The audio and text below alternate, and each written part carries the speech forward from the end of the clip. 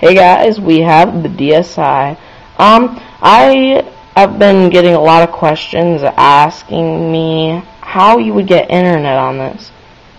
It all depends if you have WEP, which is WEP, or WPA2, and you can find that out by going on your internet and typing in your IP address and going onto your wireless router settings.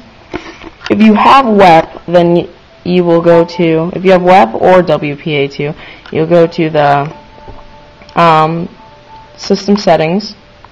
You'll move over, go to internet, it's right here on the bottom.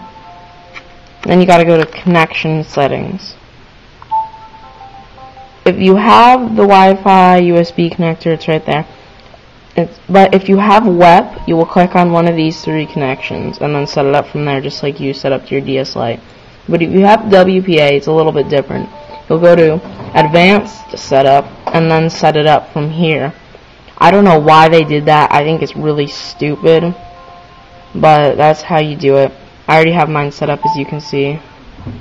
I'll show you connection test, and it shows you right here in the corner your connection. Of course, I got full connection because I'm right above my router right now. But yeah, that's pretty much it about how to get internet on your DSI. Remember, if you have WEP, you'll go in the first three connections, but if you have WPA, you'll go into the second connections. That's it. Thanks guys for watching, and if you have any more DSI questions, I'll be happy to try to answer them for you. See you next time.